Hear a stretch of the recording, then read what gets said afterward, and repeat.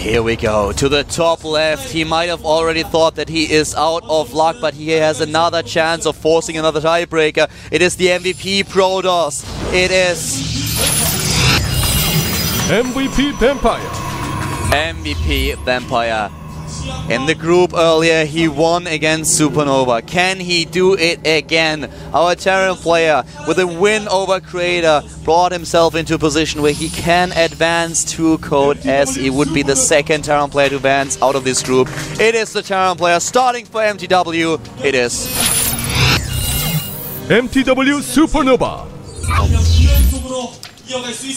What a crazy situation, man. SuperNova 1 win away from taking that Code S spot away from the other two players. And with a win like the one we saw on the last game, I would say he certainly deserves it, but he's going to have to prove it still. Well, the thing is, all of them deserve it. It's really hard to tell who you want to advance. Of course, the WCS champion not being in Code S would be weird. It would be certainly weird, man. But SuperNova, for example, and Vampire as well, they played great today. And SuperNova is not taking his gas. He will expand at least before he starts any sort of siege tank production.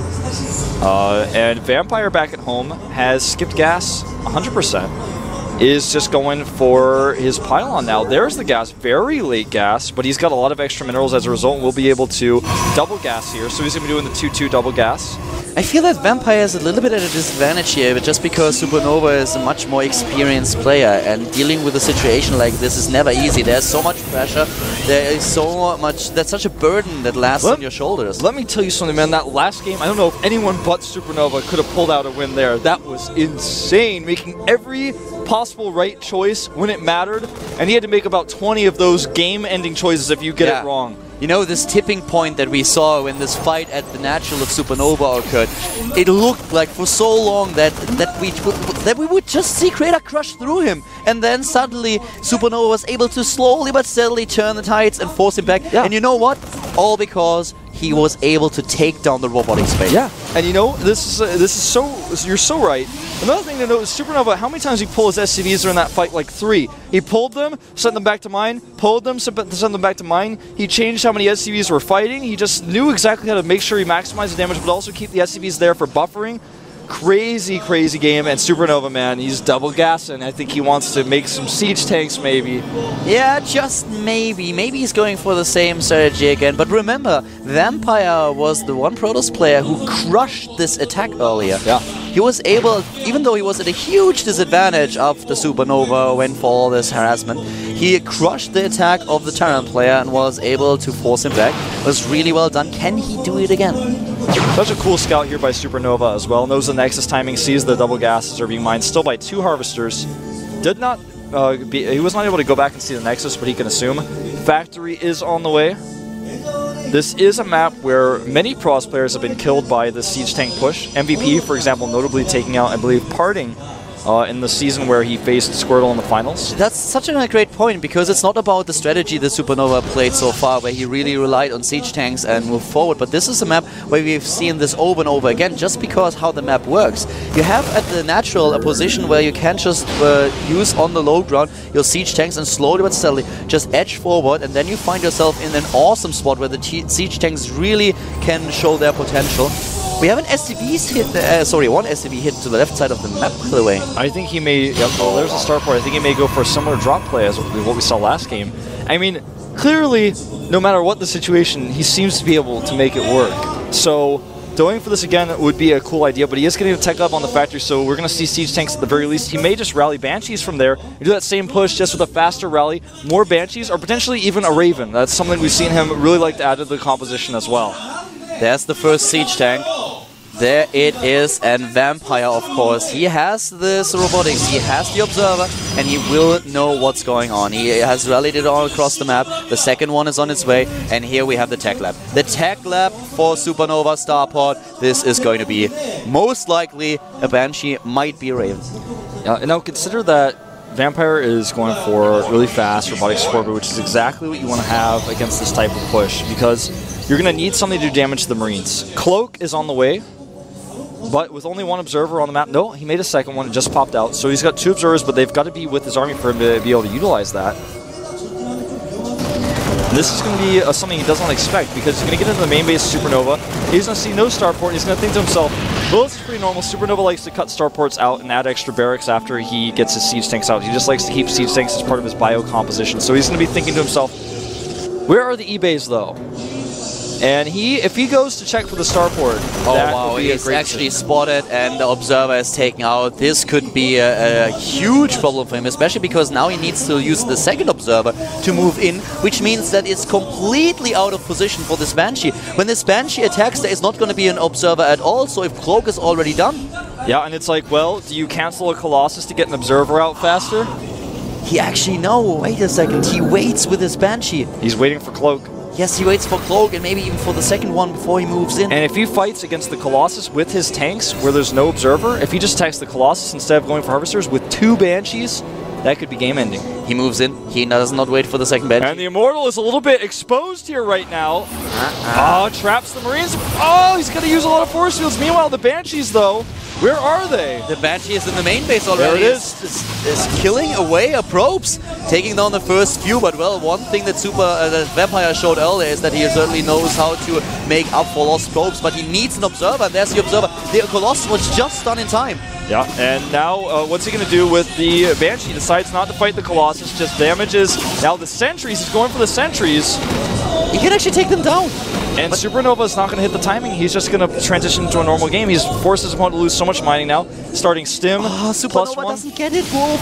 He didn't realize that there's no observer. He did not kill the sentries. He could have done so, but he was a little bit too afraid.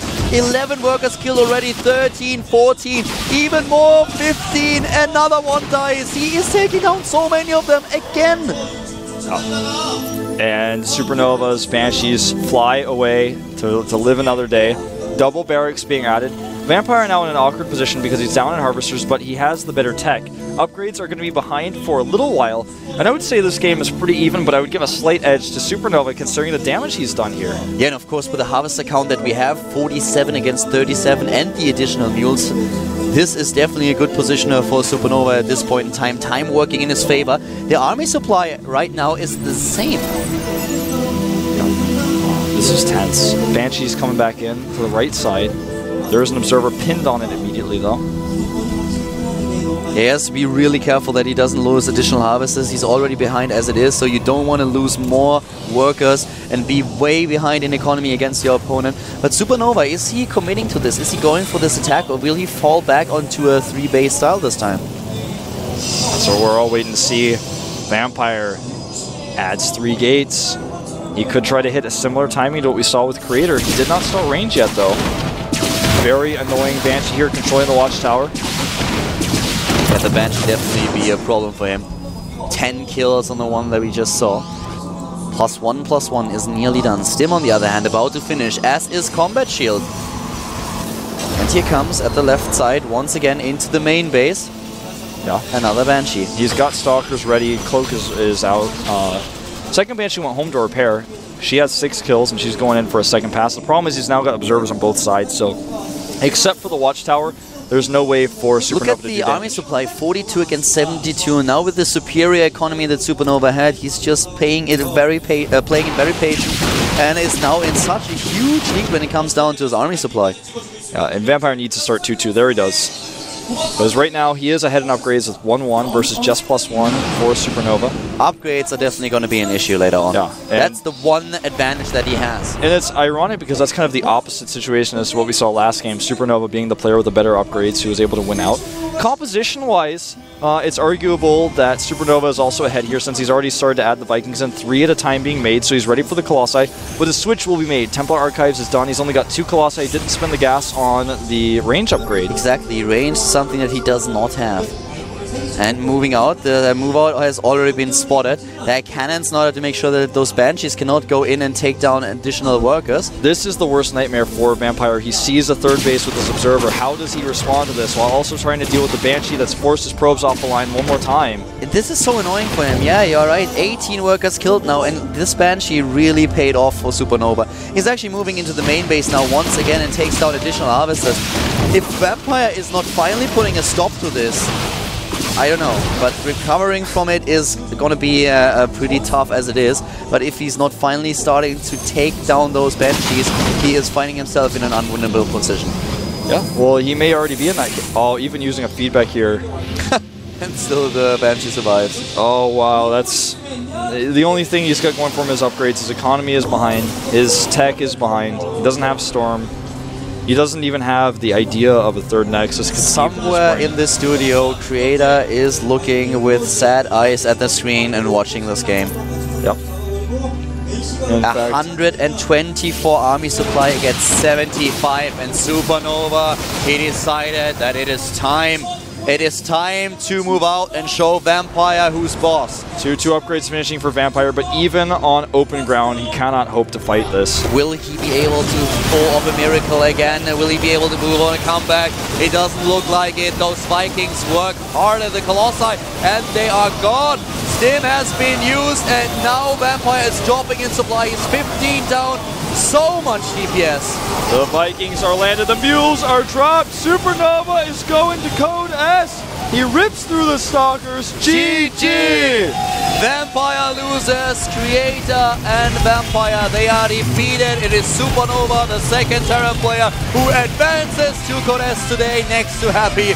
Congratulations to the MTW Terran. Wow. Great play. SuperNova will move on. But despite this being a group dominated by Protoss, 2 Terrans advance. Really well played here by SuperNova. A crazy comeback against Creator.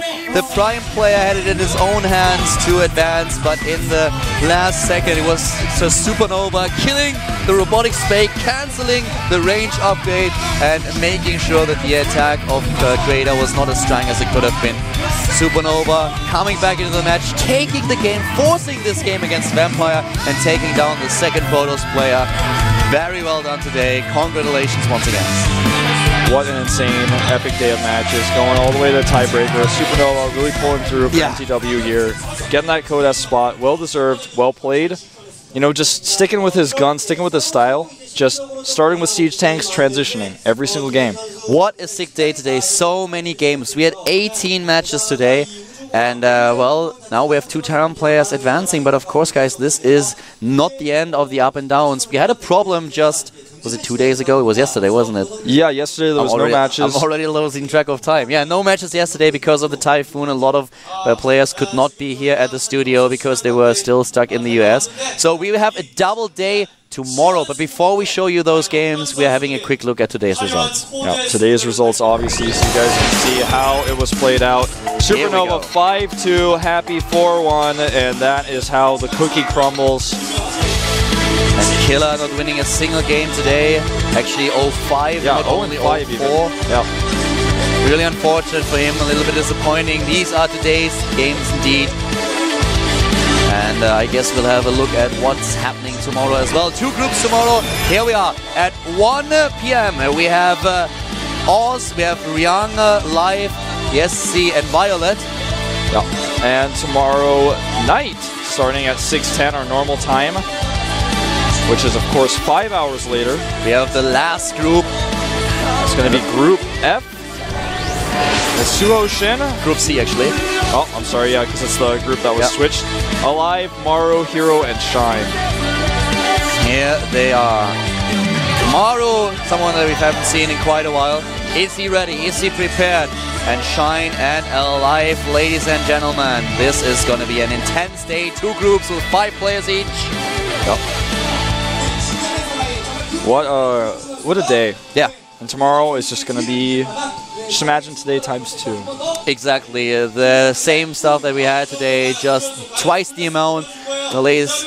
We are, of course, just calling it a day for now because we are heading home. It's pretty late in Korea. It's actually 11:30 already. I hope that you enjoyed today's show. We will be back tomorrow earlier than today. Get some popcorn, get a beer, get some Coke. I don't know what you guys usually eat and drink when you're watching StarCraft 2, but you can watch the entire night tomorrow, the entire day here at the GSL with the up and downs. See you tomorrow.